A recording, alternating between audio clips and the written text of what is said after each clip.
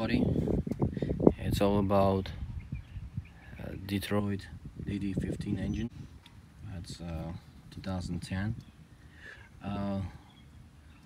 We have here fuel pressure rail, and that's how exactly it's located at the engine. But I had a check engine on the truck, and I was at the check engine light when we run it with the computer. The check engine light was about the rail pressure governor. All valves still stay open. So I was trying to find a picture, location, or something where that valve located, and comes out that the valve is all the way on the back of the pressure rail, and it looks like that. So that's actually pressure rail valve. So the only one thing is just do these holes when the valve is inside, like that.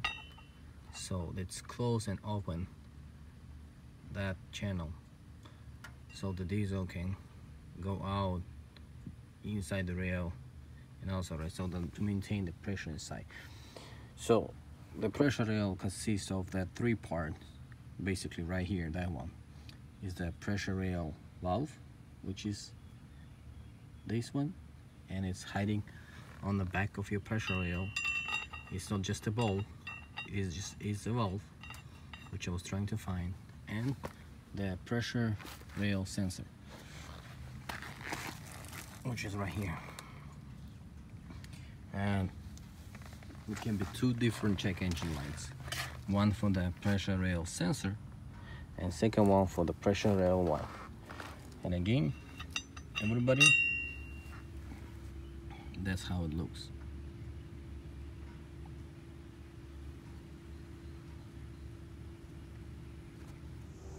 And this is a damage valve we took out of the truck.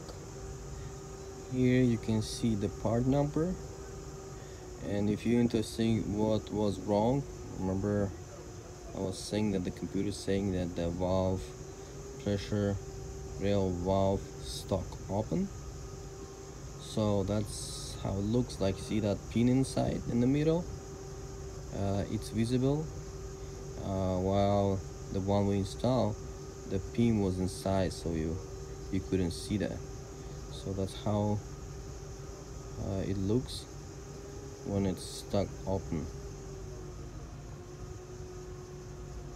And when we change it, the trouble code just disappeared immediately.